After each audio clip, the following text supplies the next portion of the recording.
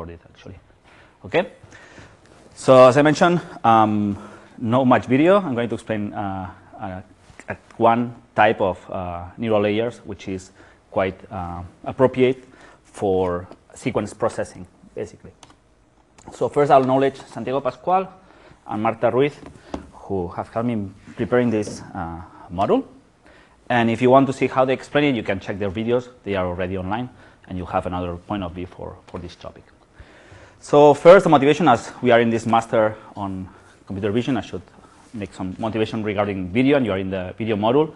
So where are you going to use RNNs if you're ever going to use them regarding video?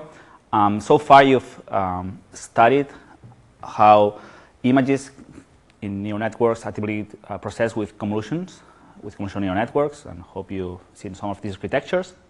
You know that you can understand convolutional networks as feature extractors. So normally you train them for some tasks, but you may just not look at the final output, maybe just take the output to some layer and use these features to solve other tasks. Okay? So one thing that you can think about is you have your video frames, you feed them through a convolutional network, you obtain some features, and then these features, that's what now we're going to use something with them. Okay? In particular, we're going to feed them in another type of network called recurrent neural networks, or you can think that's one option.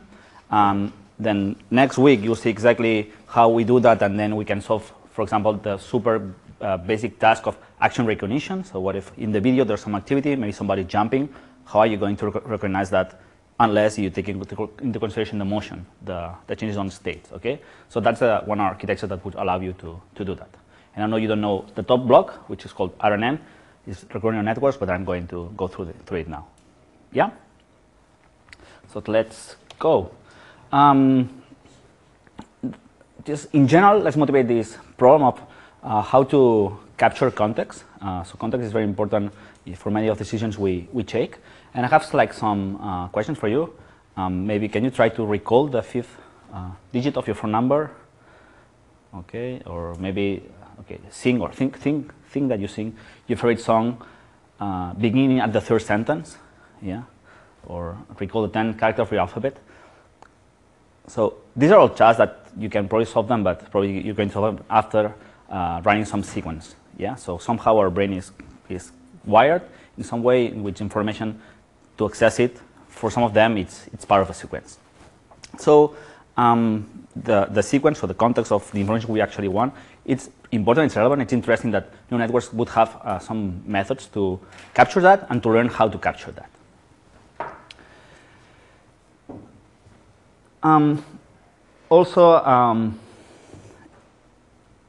It will be also desirable, as that's what the final idea, that apart from having the context, that we know the order, somehow the order of the sequence. So that will be also interesting feature. So let's go now for a much more specific problem. Just consider that you're processing a time series, so one-dimensional signal like this one, and you take what you know so far from neural networks, from multi-layer perceptrons, let's say, because that's all but that's what the obvious option that we have. I'd like you to address the task of what could you do if you wanted to, let's say, predict the next sample. So just try to predict the sample at t plus 1, considering the previous sample or the current sample t minus 1, t minus 2, blah blah until tau. So you know tau. Okay, somebody tells you, okay, that's tau. How do you think that with a neural network we could predict the next sample? How would be the most basic option for that from what you've seen so far? Can you imagine an architecture that will solve that?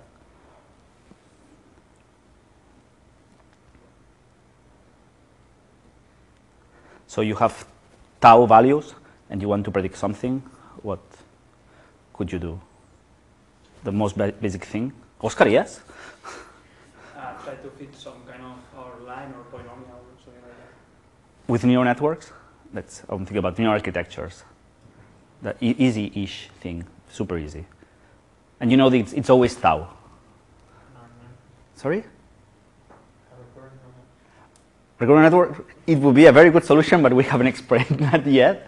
So if you didn't know about recurrent neural networks, which that's what I'm assuming, otherwise it's going to be very boring, what would you do if you say, okay, solve that with a neural network? What would you do? Yes, Lucas? No? Okay. Okay, you have, I don't know, you have n values and you want to regress it to something. What the super basic architecture? I'm going to give you some tips. I'm going to throw like some tau input neurons. Okay, so you have, so there are tau neurons here, and I want to predict x. Okay, I'm not sure if you see anything at all, but turn it on.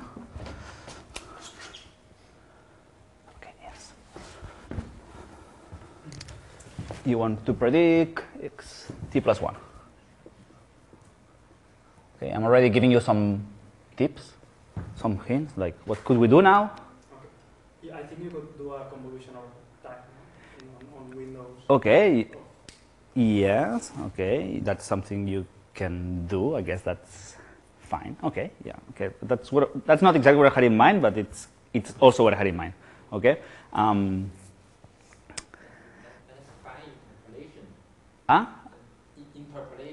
Interpolation. But I want to solve it with deep neural networks. That's my requirement. Is you're going to use a deep neural network. Okay. So okay, with a convolution that's fine because we know tau. So we would learn what would be like the most basic thing here we can do. Okay. Yes, that's what I was kind of expecting. But convolution, I mean, you can somehow understand that the way we use a multiple perceptron here, it's kind of a convolution. So I have the slides thinking about multiple perceptrons, but we can discuss how different that would be for 1D convolutions. Because I'm not sure, have you seen 1D convolutions ever? Okay, who of you have seen 1D convolutions ever? Yeah, okay, you have. Okay, great. So that you're familiar. Okay, so you can think that it's 1D convolutions. Never mind. But the slides are with the multiple perceptron because they're like multiple layers. Okay, so just think there's a convolution. Okay, so you would like, yes, you see, you can think that it's a multiple perceptron. So if you have convolutions, you only have one of these, let's say, and the output you learn super good weights that give you directly the output. Or you can think there are like different layers. Probably it should work better if you have more layers. Right? If you can think, if you consider the 1D convolutions as the window of size, in this case it's L or tau actually. What would you do is you just shift this window and just predict the next sequence. Yeah, if you do it very well, you can predict the future of stock market and be rich or whatever. Or try to predict, you know, the sports games scores or whatever. Then let's see. Considering the case of the multiple perceptron, there's one design parameter here which is very important, which is the length. Okay, here I wrote tau, but actually in the slide there's an L. Yeah. If you do we know by default what's the optimal length for that window? Do we know at all?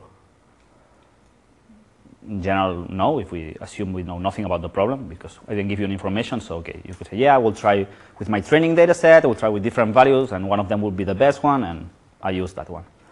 But just consider something like, think about the multiple perceptron, especially. What's the price to pay if you make your window larger and larger? What happens with the amount of parameters? It will grow, okay, a lot. And if you use multiple perceptron, these are many parameters. So see, if you make in this setup the window larger, it increases. So and we don't really know how big this window should be, right? And what we would like is to have some kind of architecture that learns how long back it should look at to decide what's the next value. That would be ideal. That would be great. So we don't need to worry about about the size of the window or the size of the 1D convolutional filter. Yeah? So that's one motivation, one of the issues that recurrent neural networks address. And there are other architectures and there are other ways that kind of solve it, okay? I'm not going to say that's the only way to do it. Other problems that this architecture, this approach would have is that as at each position in time we are feeding that into our network, its decision is totally independent. Okay, the network has no idea of what the same network decided in the previous time step, which maybe that's not very smart. Okay, because maybe you want to condition the future decisions based on your past ones. Yeah, imagine that you're going to predict the t plus 1 and t plus 2 and t plus 3 and t plus whatever. It would be interesting to know what you predicted in the past. And also, just imagine that at the beginning of the sentence, of the sequence, you have this window of L, but when you start, you only have one sample, right? So you've seen that problem already, probably when dealing with convolutions, right? And you know there's a solution called padding, which is put something there, typically zeros, but okay, that's not very neat in the end. It may work, but it has some problems because we are adding some values which are actually not part of the sequence. Yeah, so these are all some of the solutions, problems when dealing with fixed size input windows, let's say, whether a multivariate perceptron, whether 1D convolution. So let's see how can we solve that. So one of the possible solutions are the recurrent neural layers. And what we are going to do, the basic idea now, is that given a layer, you can think this is a multilayer perceptron with its activations. That's supposed to be a sigmoid, I guess, or tangent hyperbolic. And then you know that you have these weights, you have seen them already for a multilayer perceptron. And now what we are doing, we are adding a new set of weights that connect. And now this is the clue for today, okay? So just if one idea I want you to take home from today, that's the next one. So this arrow that I draw here is not one arrow of this neuron with itself only. It's this with all the rest. So so this connection in time we are doing, it's connecting with all the neurons of the same layer. Yeah, and that normally that's what makes you a bit confused. So now what we're going to do is we're going to learn a new set of weights. These weights U you have here on top. Okay, these weights U, they would add to, so far you've seen in the multilayer perceptron you have the, let's say, the weights from the feed-forward form, which will be this W. These are the arrows that grow from bottom to top. So you multiply in this case to the input, the X at time step T. And now we have a new set of weights, U, that connect the hidden state at time step T with itself in the previous time step. Yeah, and the bias is the one that it's typically that it's always there. So that's the novelty. That's the recurrent neural network. Those are the new parameters that we will need to learn. Yeah, that's all. Now we can make it as much complicated as you want, but that's the basic idea. Yeah. You can understand somehow that the now as this hidden layer, of course you could have recurrent layers in as many layers as you wanted. Okay, I'm focusing on one, but you could have as many as you wanted. You can think that now the hidden state or the values, the output values of this layer, it can be understood as a volatile memory. So it's a kind of a memory. Now it has the potential to remember what it has seen in the past, at least, which before it didn't. Okay, it's not that obvious how it memorizes things, but there's a possibility, there's a chance now. And that's really one of these big ideas that you must keep in mind. So recurrent networks, they are the basic vanilla architecture that allows memorizing what you have done in the past, or one of them, in a learnable way, because these weights U, we will learn them the same way as any other parameter we learn in neural networks.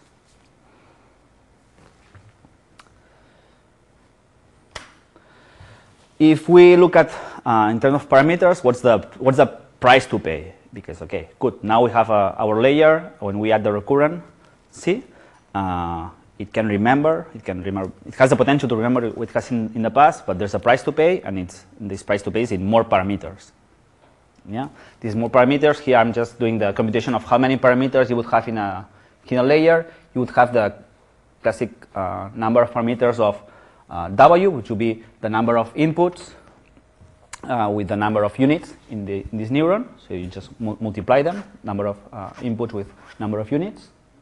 At this first term, you have the bias, which there's a bias in each unit, so number of units. And now, as there's this other connection that I draw one arrow, but there should be many.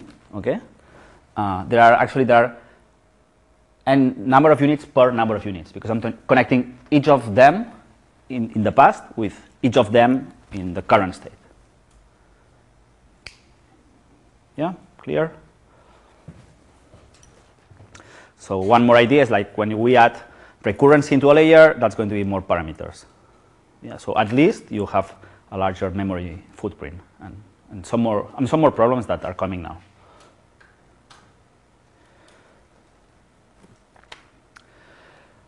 This is a figure that I think that kind of shows an implementation of a recurrent neural network that I found it quite useful after a lot of time of teaching this course, and I found it last a couple of years ago, I think. It kind of just graphically shows what I've been explaining. You would have, imagine that you need to really implement it, a recurrent layer. How would you do it? So you would take the input.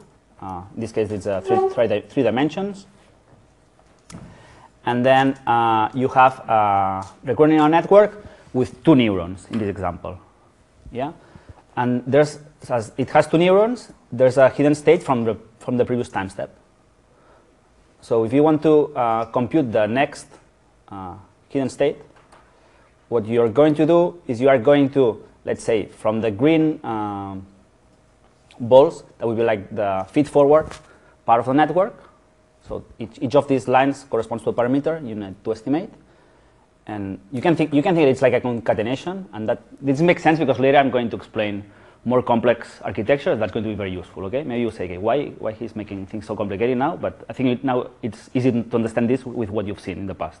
Yeah, you can think that what you're doing now is you are concatenating that these weights that are outputs from the green balls. They are the W's here.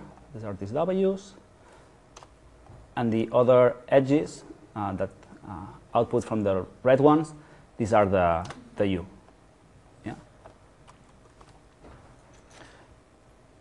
So then you would, let's say, take the input, take the previous hidden state. So this green part corresponds, green is X. The red part is the previous hidden state, and then you compute all the cross products. The T here, it corresponds, it means there's a tangent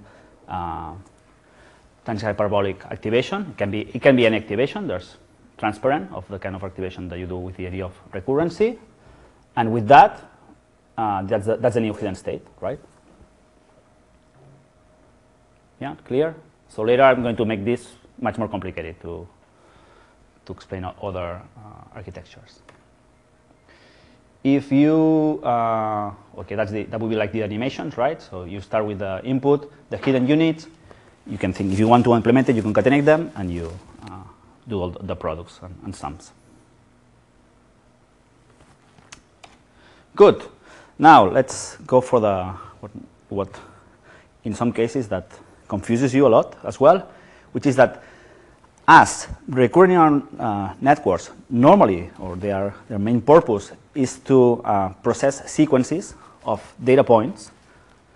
Normally, we don't have this, let's say, frontal view of neurons that we are used to when looking at multilayer perceptrons. Yeah. So far, you've seen multilayer perceptrons mostly like this. Yeah, from frontal view, this would be like UPC's logo. Yeah. So. But normally, when you read papers on recurrent neural networks, you don't look at the networks in this way, but you have a rotation. You look at the neurons sideways. So that's what you normally see. And when you see this, so this would be like if you have the UPC logo from the side, you would only see like these 3 balls. But there are, so behind each of these blue balls, there are 2 more. Yeah? And always remember that. Always when you start seeing graphs on recurrent neural networks like this one, on RNNs like this, remember that behind each of these neurons, there are many more. Yeah? So I do this rotation. Normally you call that that's the unfold. So here time would be against the screen. Here time goes from left to right. So let's say this would be like the input at t plus 1, t plus 2. Yeah?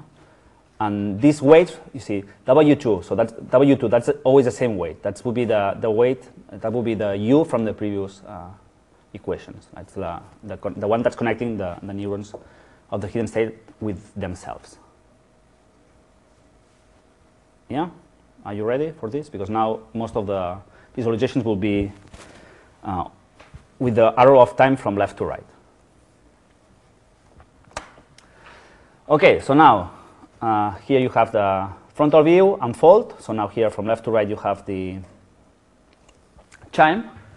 And that gives you, this should give you now the idea, and that's the other important idea, especially when doing training, that now we have another type of depth.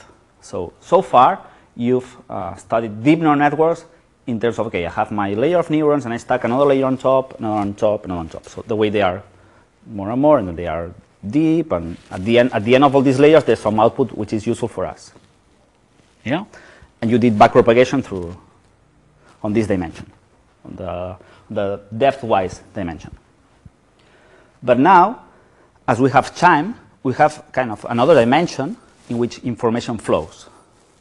And in a few slides, you'll see that when we do the training, now we have another dimension in which gradients propagate, which makes things quite more complicated. Yeah, so now you have this extra temporal depth. So in this figure, so that will be like classic frontal, unfold. From left to right is time. So from bottom to top, that would be like the classic depth you know about. From left to right, it's the temporal depth, the new one that we have. Yeah, so and everything that you know about backpropagation applies here. You will also need to backpropagate gradients through this new dimension.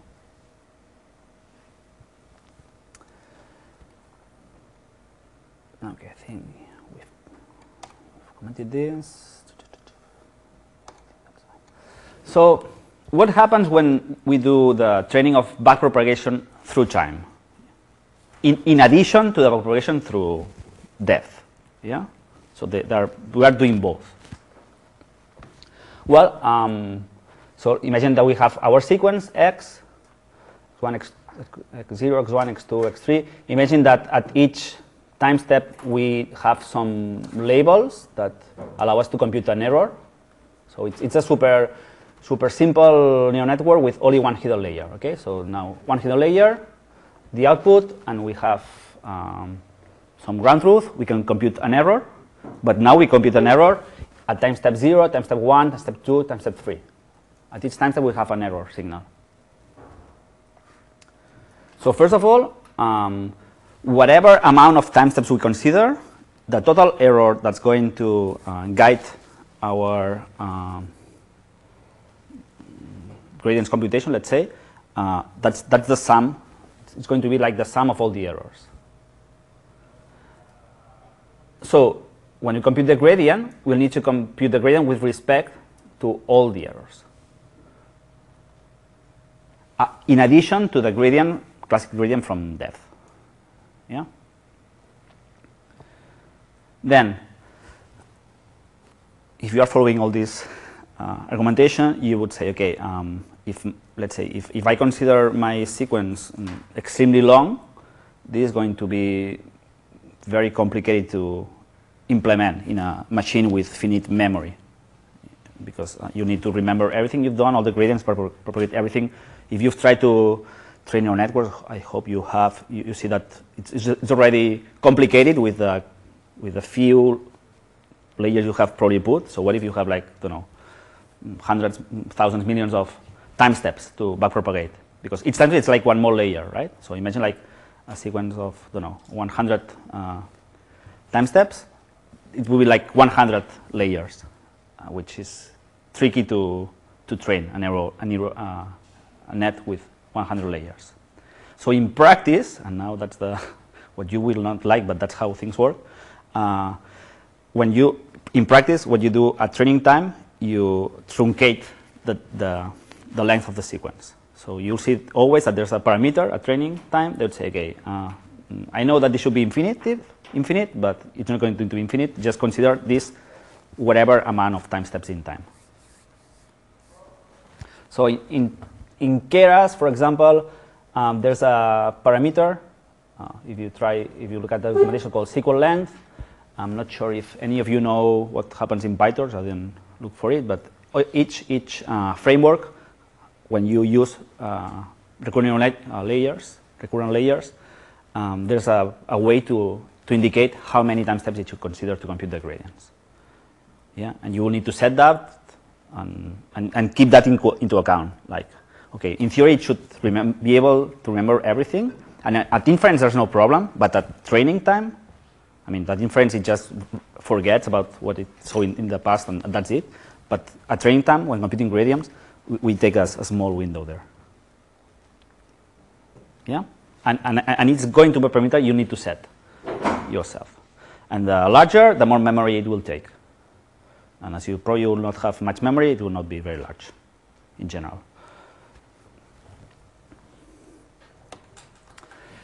Okay, problems from vanilla recurrent neural networks.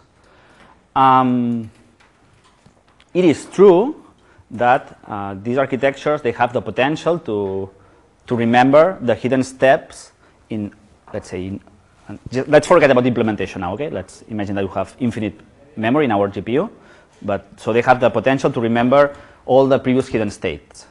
That's it. So they have the potential to remember everything they have seen in the past, because the hidden states, they are related to the input signal that has been fed into the network.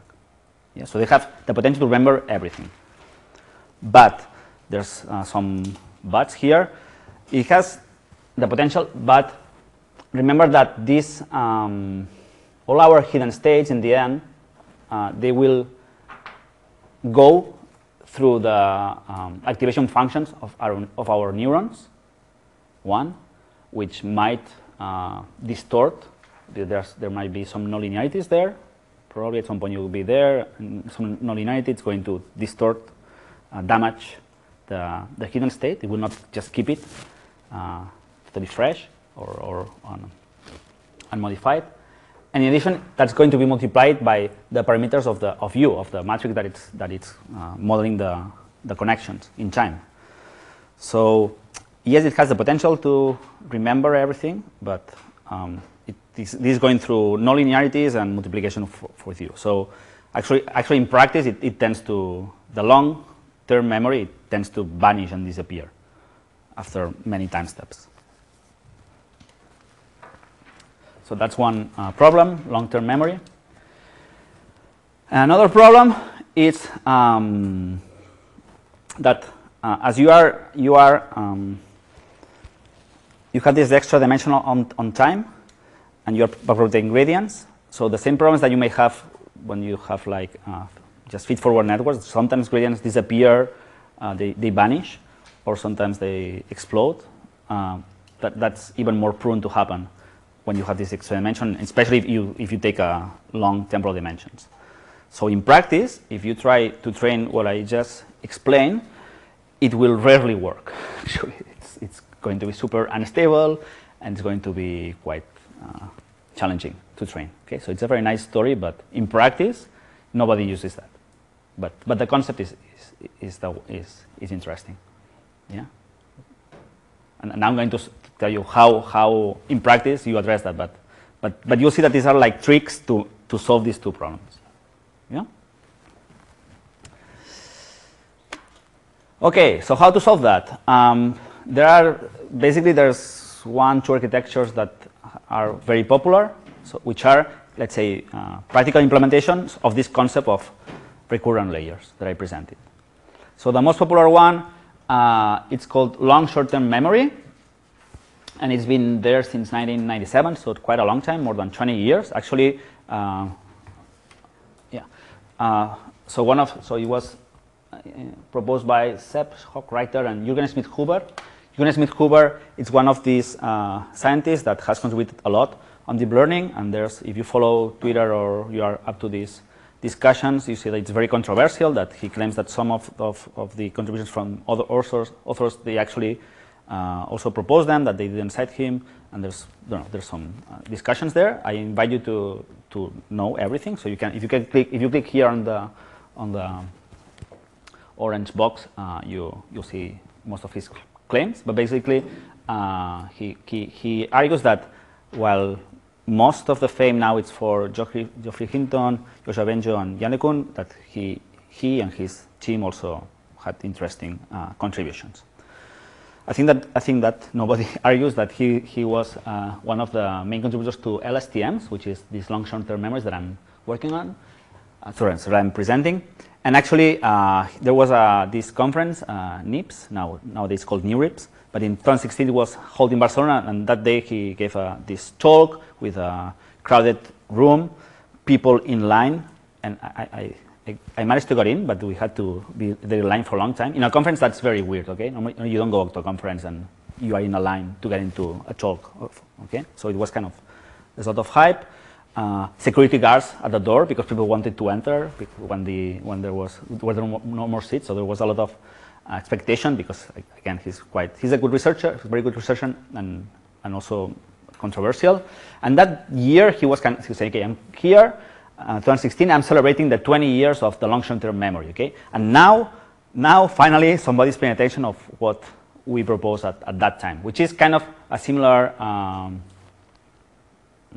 I shouldn't say claim, but that has happened for many scientists who, for a long time, were working on deep neural networks, that the community vision didn't pay attention to that. Jan LeCun was rejected one after time from CPR, right? And I remember when he came to give a keynote, say, okay, yeah, good. No? So after all these years, now you invite me for a keynote. That was kind of the first thing that he said, that he was kind of also one of from that perspective on that, and I guess that he was happy to see that now his PhD student at that time and himself, they proposed LSTMs, and now this tool is used by all industry basically to process sequences, or in many cases, okay, because now there are other options, okay, but at least in 2016, most people were using LSTMs. Now there are also many interesting works with, with just attention or convolutions. But let's focus on LSTMs and explain what it's like. Okay, so now maybe you understand why I was spending so much time earlier presenting this graph on RNN. So now you have that same graph, but now explained for LSTMs. So I have a few slides. So if you don't follow, if you don't understand this one, I'll go for I have other graphical representations. So now again, the same thing. We have the input, and we have the hidden state in the previous time step. That's the same. Yeah? Same sizes. So we start with concatenate. And now, instead of having just one multilayer perceptron, we have 1, 2, 3, and 4, which is new, right? What would be like the one that we saw earlier, it's this one, the one that has a T. As I told you, that's the tangent hyperbolic. That would be like the normal one. But there are like 1, 2, 3 more that they are called the forget gate, input gates. In this graph, they consider both of these input gates because they kind of get connected. They affect how the input goes through this. Okay. Anyway, 3 gates: forget gate, input gate, and output gate. Yeah, and that's why there's let's say the regular recurrent layer will be this one, and 3 gates. So LSTM, it's regular 1 and 3 gates. So what do these gates do? So these gates, they kind of control how memory, that in this work it's called cell state. That's what you have here on top. This cell state was not in the vanilla RNN, in the previous one. Yeah, and you can think that you can just think that it's kind of a memory, this volatile memory, but now it's more protected. It's not just the value of the hidden layer. Okay, it's something else. What we do with memories. So we can delete contents from memories, and that's what this gate does. So this gate, it's telling you, like, based on the hidden state on previous state and the current input, I can decide to modify the cell state with a multiplication, to delete, it's called forget gate, so forget some stuff from the past. That's its role. This other gate, you can distinguish the gates because there's an S, which stands for sigmoid activation, and I think that's why we have the T just to make it different from the S, but it could be any activation. Okay, so we have the S. So another input gate that will tell you, okay, so the output of the, let's say, the response to the current input of the basic recurrency, how much it should enter into the memory. So that's the input gate. So this gate is, again, here it's multiplying. The gates multiply. So the input gate is multiplying, let's say, the output of the current of the proper recurrent layer from the one that you saw earlier. So it multiplies, so it tells, okay, how much we're going to put in the cell state, and then so you add the result is added here. And after that, the cell state just goes to the next time step. There's no change. There are no more changes in the memory. So you decide how much you want to remove and how much you want to add, based on the current input. And there's still this part that what it does is there's still another nonlinearity, and this one is governed by the output gate. So the output gate, it's telling you how much of the cell state. So yeah, it will tell you how to compute the next hidden state based on the contents of the cell state. So it just propagates the hidden state for the next time step. Yeah, and that's called the output gate. So now, instead of having, let's say, the extra parameters of the recurrency, which in the end they were the ones that were connected, in this case, to these red balls, to these red neurons, not only we have these parameters, but we have also all the parameters for all the gates. So that's much more parameters than the classic feed-forward network. Yeah? So that's the LSTM. So an LSTM, in the end, it's like a recurrent network with 3 gates, and each gates, they are kind of put in values that govern how to erase, write a cell state, which can be understood as a memory. Yep. I don't understand how the output gate determines the hidden state before taking information from the cell state, the multiplication state. Sorry, it's from the hidden state and the input. Sorry, maybe I didn't mention that. So from the cell state, yes, but also from the input. Okay. That's how the architecture it's implemented. So this hidden state, no, actually it's used everywhere, right? So it's used everywhere. Yeah. Is there any threshold? No, everything is differentiable completely. That's the nice part. And here you have the animation in case you don't follow, but first you compute the forget gate, input gates, you update the cell state, and now with the output gate you decide how much goes to the next time step. Then same story, but with other figures that I used to have, and actually many people use them, from Christopher Olah, which is he's a very good scientist and also very good at communicating, at explaining concepts. He has so many super nice blocks and visualizations to explain all these deep neural concepts. So at that time, he had this alternative representation, which you have the input, you have the hidden state from here. You can see here the 3 sigmoids for the gates, the tangent hyperbolic. I think this is the tangent hyperbolic inverse, I think, and the forget gate. And these are the sigmoids. You know what the sigmoid is. And that at each gate, what you do, you are concatenating the input with the hidden state and timestamp. But you've seen that. I think that if you've seen the graphs earlier, now it's easier to understand the formulas. That will be the formula for the forget gate, with a formula for the input gate, in contribution to the stealth state, which will be like the classic neuron. And that's how the cell state is updated, the output gate, and the output gate, and how the next hidden state is computed.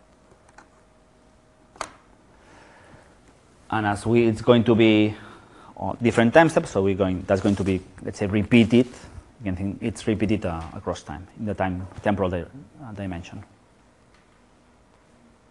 Yeah.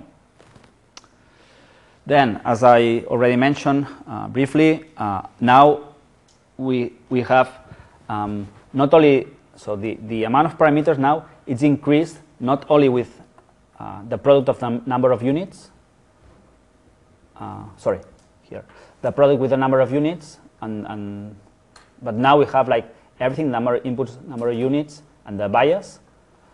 So this would be like the feed-forward network, the recurrency, and the bias per 4, because we have these 4, the 3 gates and the recurrent layer. Then there is an alternative layer called gated recurrent unit, which is quite similar in spirit, but it has 1 gate less. And if you wonder if that's better or worse, maybe it gets a bit better, but there's nothing huge. So I guess the best thing you can do is try with both for your problem. Okay, it's not conclusive. You can find works using both or the other, and I guess that they tested with both. And here you have the graph, but I think it's enough. Okay. Oh, okay. That slide was just to finish. I know that this computer vision course, but I think it's good, especially the way things go, that you have some ideas of what's beyond vision. And this topic is quite good for doing that, because actually recurrent neural networks did not become popular from vision at all, right? I think that nowadays, if you open your mind to other modalities, which I suggest that you do, at least there are problems like language, like speech, like audio, that are being treated with almost the same tools, or same tools that we are using in vision. This means, which is pretty cool, because for the first time these communities we are speaking a lot between us, and that allows us to make super cool projects. So one way that I invite you to think about, and you'll see this slide, I think, in a few more lectures, is that now the way to understand neural networks is that we have encoders that learn some representations, and these representations, they can be decoded in another type of media, right? I know that so far you've just look at vision, but you can do the same thing with other modalities. And I'll give you like some examples based on recurrent neural networks. So actually, recurrent neural networks became very popular thanks to their success in this application, neural machine translation. Okay, how does this work? So neural machine translation, it's this task in which you go from one language to another.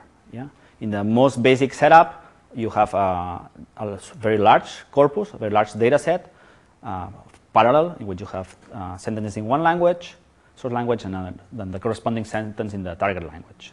That's very, very large, large enough to train a neural network. In language, in the end, these are sequences of words. And as these are sequences, these are very well suited to be exploited with RNNs. Let's see how we can solve neural machine translation with this tool.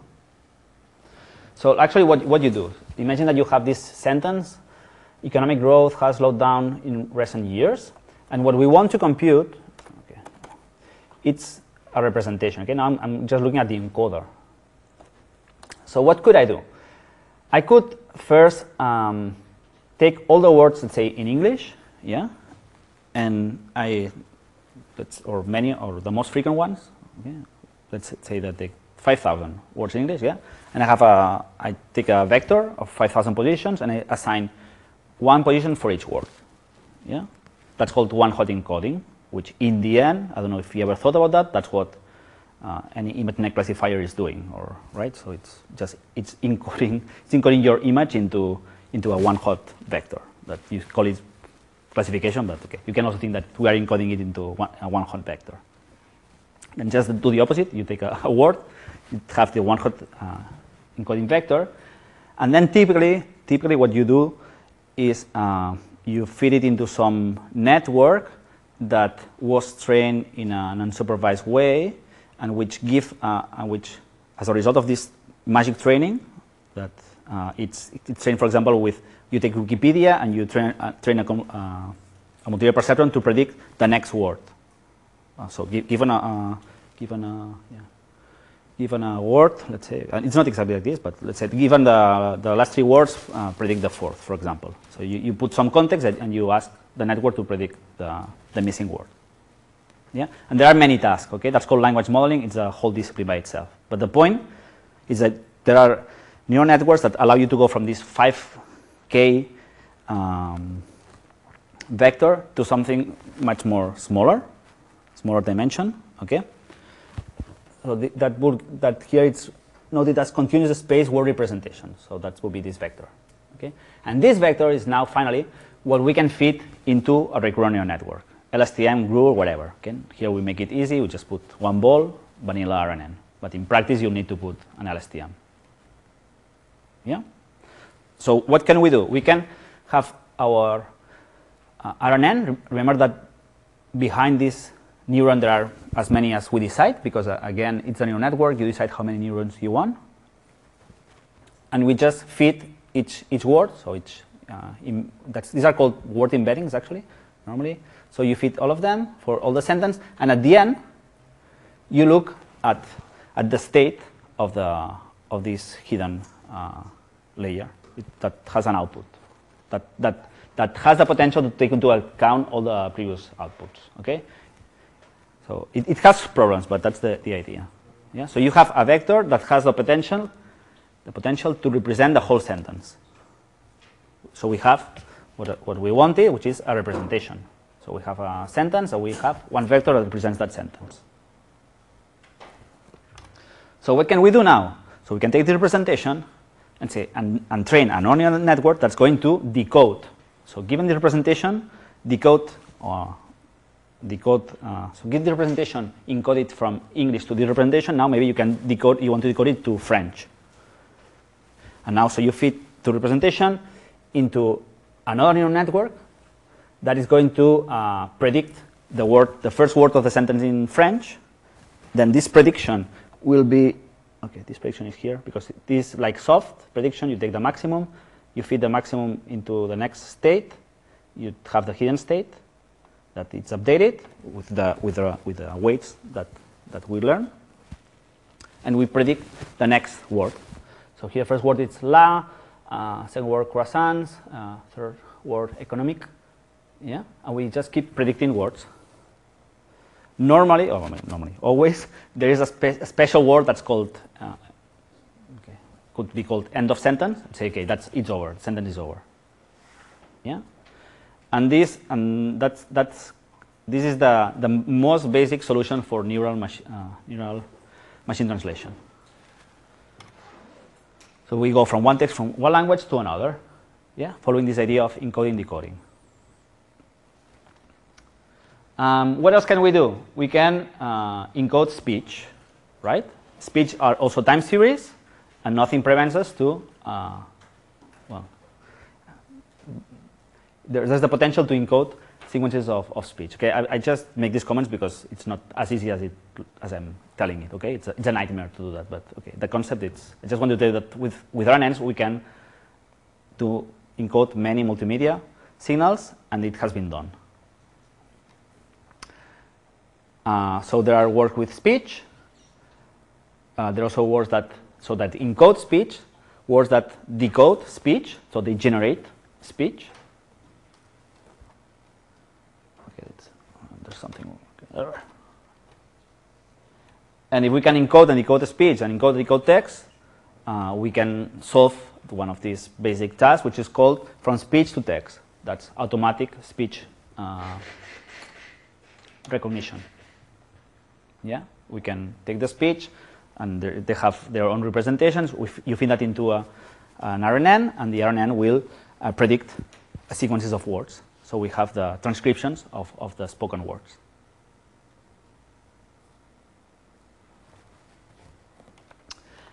And that would be it in terms of RNNs and very slightly some of their applications. Homework for you, because you don't have project until Thursday, or you have project from the other module. You have project from the other module, okay, but in your spare time, you can look at all this material, right? So, so I especially suggest you watch Santi's lecture. Actually, maybe you want to watch the first. So this is the second part, which he goes beyond. That's more introductory. You have many lectures and things to read about.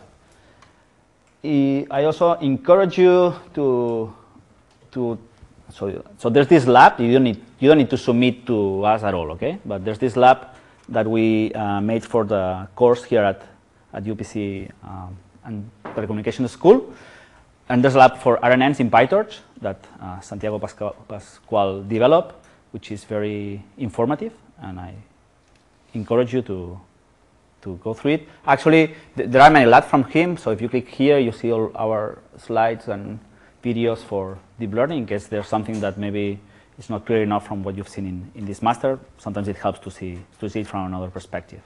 Yeah? And I think that would be it for RNNs. Is there any question? Yep. So the thing is that in RNN applications, like when we have these kind of autoregressive models, like how do you determine make the deterministic, I mean, like the stop, where to stop the, like.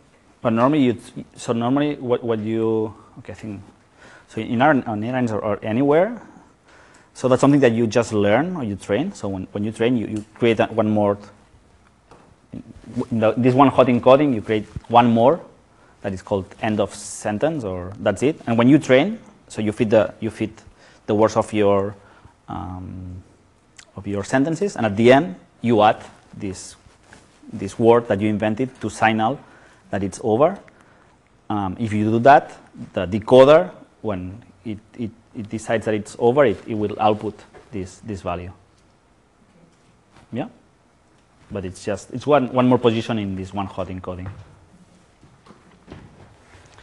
Well, yeah, that's one way. Let's say.